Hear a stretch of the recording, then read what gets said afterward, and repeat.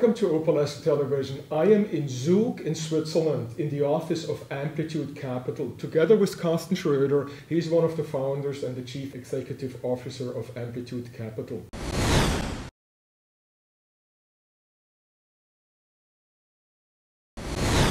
Karsten, 2008 was certainly the best year for the CTA and managed futures industry, and then the following year, 2009, was probably one of the worst years for the industry. How do you explain what was going on in those 2 years? Yes, I mean, in 2008 we've seen amazing opportunities for CTAs. If we just maybe spend a couple of minutes just generally explaining when does a CTA work. We work on the herd mentality that we can observe in the markets. And obviously when there is stress or high emotions, you have a stronger herd mentality, and that was the case in 2008. The liquidity, the subprime crisis, people got very concerned, and we saw extreme market movements, in particular towards the end of the year when the equity markets came down, when we had very extreme movements also on the bond markets. And that was a time when, generally speaking, the medium to long-term CTAs in particular had a fantastic environment. Don't forget that there were basically 4 trades that everyone had on. Those trades were basically being long on equities for the first half of the year, and then towards the end being short equities, short commodities, and long bonds. And these 4 big trends generated all the profits in medium to long-term trading. So that was the environment that everyone was looking for in the CTA industry. 2009 was a bit of the contrary, because generally speaking, volatility dried out. We did not see a lot of big movements in the market, so the overall industry had a difficult environment. Although 2009, the situation was different for the short-term CTAs than it was for the medium to long-term CTAs. For short-term trading, equity markets still provided ample of opportunity, but the bond markets, due to the quantitative easing, had a negative performance contribution in that year, which was in particular very difficult because traditionally bond markets are extremely attractive for short-term trading. And in 2009, it was not only that you were missing out on the positive contribution from that asset class, but you were basically facing quite a severe loss. And that has drawn a lot of short-term traders into negative territory. Whereas for medium to long-term trading, it was more the lack of the opportunity. There were no big trends. And energy markets were slightly difficult because the monthly volatility actually dropped below the daily one, which for someone that has a multi-month holding period clearly provides a difficult environment, and that was observable since May last year. So that would sum up a little bit the return characteristics of 08 and 09 for the industry, and certainly right to be said that these were two extreme years.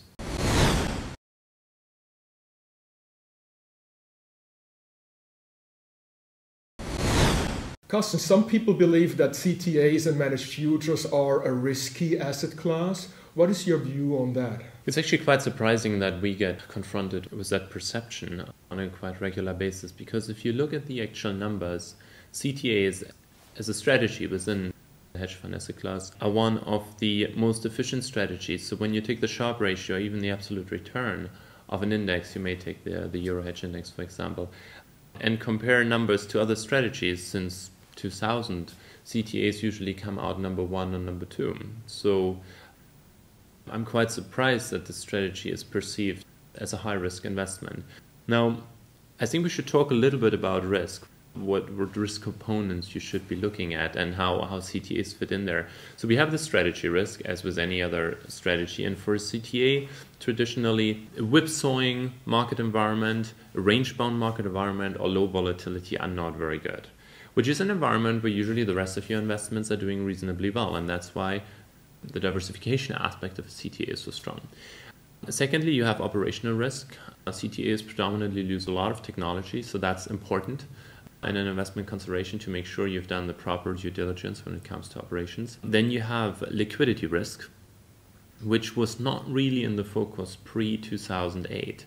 And I guess what 2008 has shown that there is a range of investments that you can make where when you look at the track record, you do not really see the risk that is involved, because there is a tail and there is a premium that you get compensated for having an investment that is very illiquid. And people need to be aware of the fact that they are holding something that they might not be able to liquidate under stress for the price they're seeing right now. And that was the whole, that was the whole big issue in the crisis. There was an asset liability mismatch with a lot of investors, and they were forced to sell assets that they actually couldn't really sell.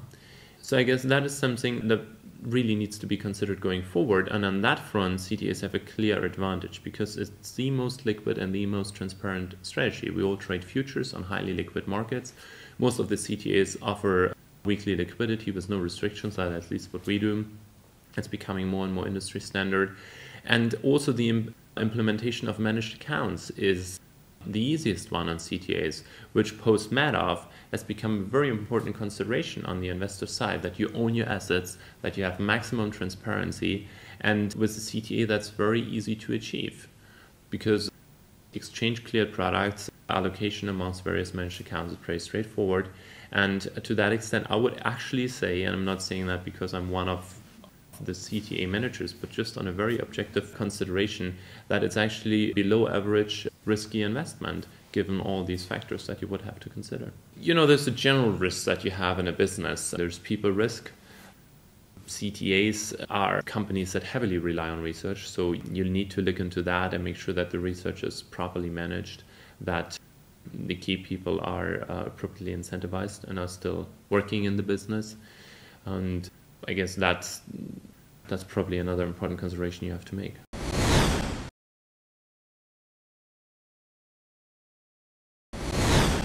Karsten, let's talk a bit about strategy risk here.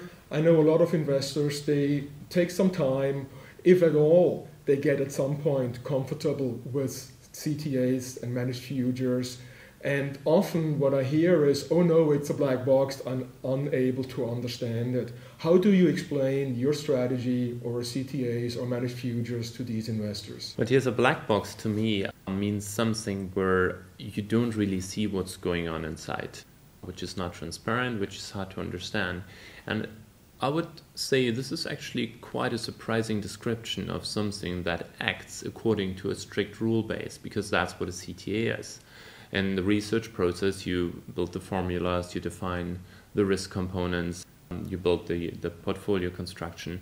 There's a clear set of rules under which the actual trading takes place, which is fully automated, which is executed by the machines, by the computers, and therefore there is no discretion, there's no override, there is no flexibility. Whereas the decision-making process of a human brain is far more complex. Basically, the trader looks at a similar set of information, but on top of that, there's this discretionary emotional component that plays a role. And that is a very complex decision because it's not only the emotions that you see or that you may perceive from the market, it's also your personal mindset, the personal situation. And we all remember the Amaranth case, where you had a trader that had already made a lot of money. So to that extent, his perceived risk in betting the bank was very low, because the worst thing that could happen is to lose his job, but he was anyways well off. So it was not a very well balanced situation. And that is something that you need to consider, or that you need to look at when you have discretionary trading. How are those people incentivized? What is actually their motivation in putting this trade on? I can understand that investors usually love to hear a story instead of looking at statistics. And because it's just easier to get comfortable with. But don't forget, we have trends in the market like we have anywhere else in the world. We have trends in fashion. We have actually trends when it comes to politics. That's what human behavior is all about. And what a CTA does, or managed futures fund does, is we try on a statistical basis to say, yes, there's a significance in terms of working with those trends. And there's a range of funds that have been operating for years and years very successfully. So there's a proof of concept. And to that extent, I'll try to get investors more comfortable by showing them, or by explaining to them, the market environments in which a CTA performs and the market environments that are more difficult for this strategy to perform. And that's, by the way, quite different from a long-term to a short-term trader. And I would say that this gives them much more predictability in terms of what your investment would perform like under certain market environments in comparison to when you invest into a more discretionary style. And I believe 2008 was a great opportunity for the industry to actually prove that it will add the necessary diversification to the portfolio and that it will deliver the returns. And last but not least, the point I want to make is humans tend to be very, very comfortable to rely on technology when human lives are on the line.